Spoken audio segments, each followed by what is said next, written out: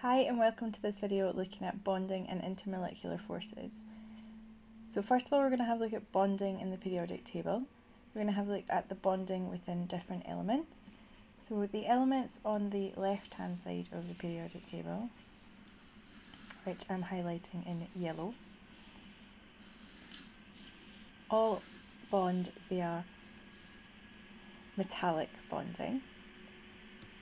If we move further over and we have a look at this small part of the periodic table here, these elements bond through covalent networks, so large lattices of covalently bonded atoms.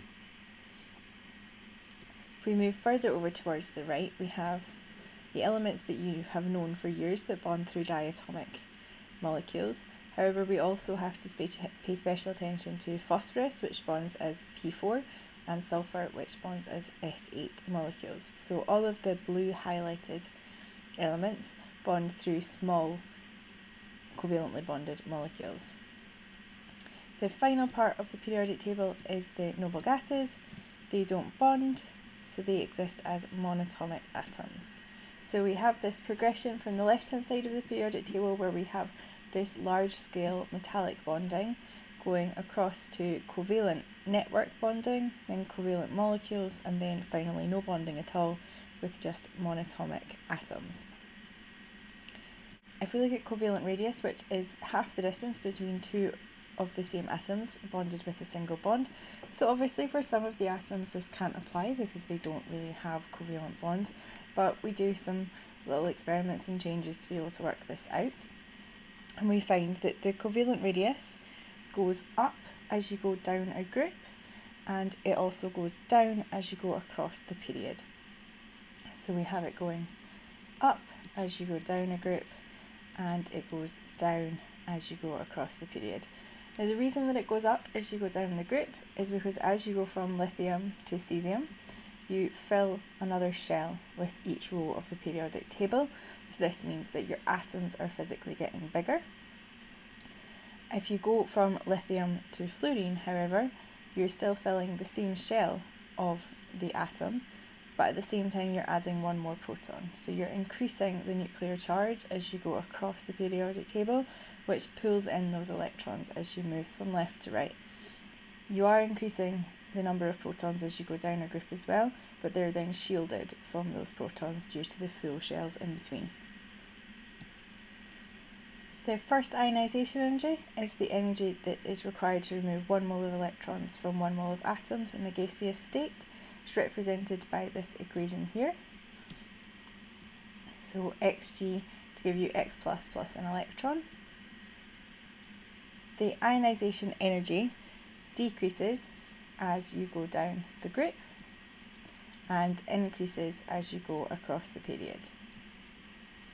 The reason that the first ionization energy decreases as you go down the group is because of the shielding effect, so the outer electrons are not held as tightly by those protons that have been added because of the number of shells in between.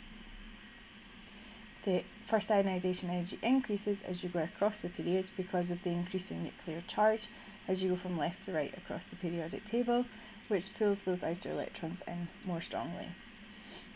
If you were to look at the second ionization energy, that would be the energy required to remove an electron from something which has already had an electron removed from it.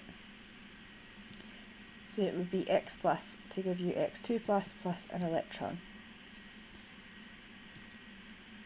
For electronegativity, this is the attraction of an element for a bonding pair of electrons. So group 8 do not have electronegativity because they don't form bonds. We find some trends with electronegativity and that it goes down as you go down the group due to shielding of the outer electrons, and it goes up as you go across the period.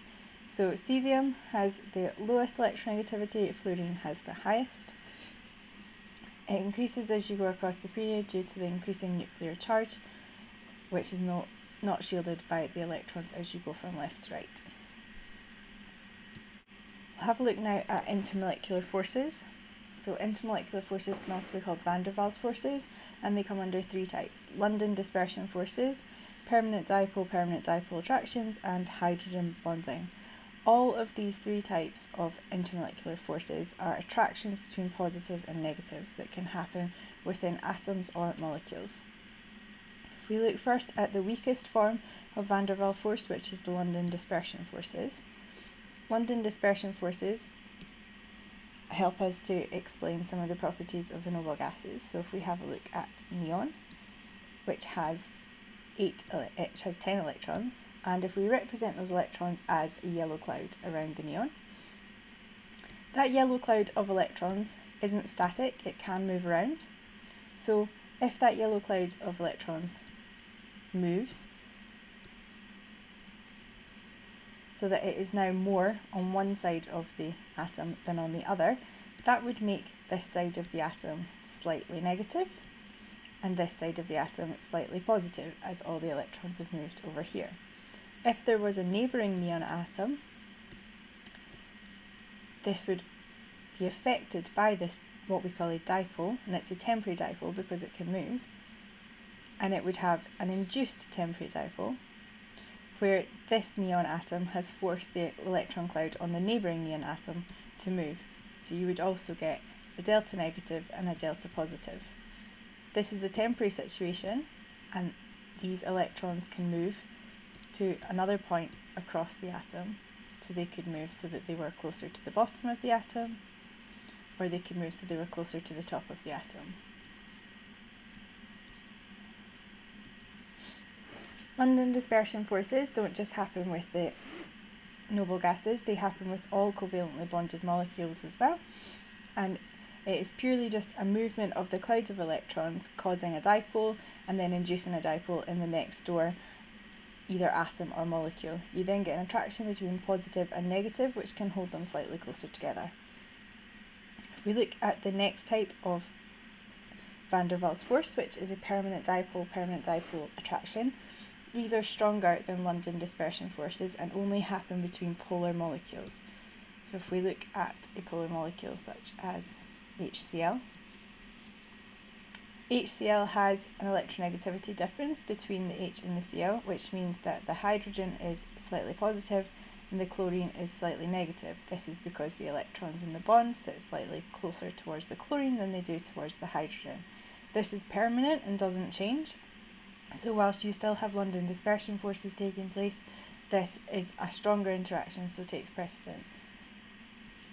If we have the next hydrogen chloride, it's also delta positive and delta negative, and you get an attraction between the negative and the positive ends of the molecules.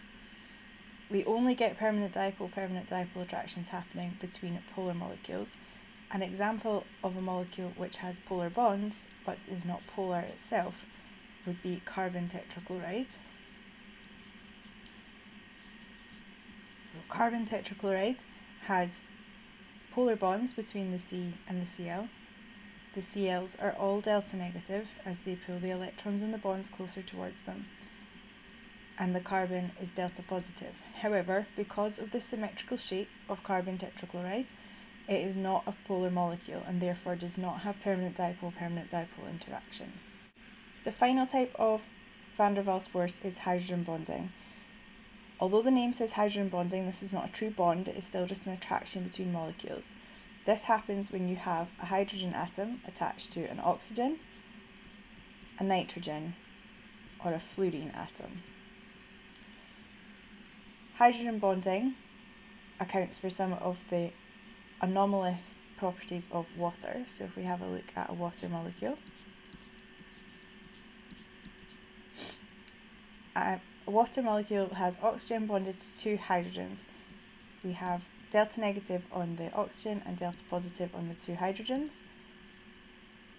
And this is purely a permanent dipole interaction. It just happens to have a special name because it has such a strong electronegativity difference. So we have a large difference in electronegativity between hydrogen and oxygen, which leads to stronger interactions between molecules. These stronger interactions between the molecules lead to the higher melting and boiling points of oxygen hydride compared to sulfur hydride and other hydrides within the group, and the same applies for nitrogen and for fluorine. I hope that you found this short video on intermolecular forces helpful. Please remember to subscribe or follow me on Twitter at MissAdamsChem for updates on new videos. Thank you for watching.